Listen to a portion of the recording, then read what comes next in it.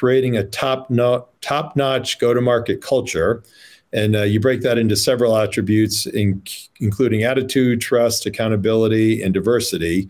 So maybe let's talk about attitude, and what does that mean? Yeah, from my side, obviously, you can tell by my face, I smile all the time, but I think having a positive attitude, I mentioned before, bringing people up as opposed to bringing them down. And then also it's, you're focused during the day of getting things done and bringing solutions. And so, from my side, I believe that when people are fired up and focused, they'll achieve more. And that's what we try to drive throughout the organization.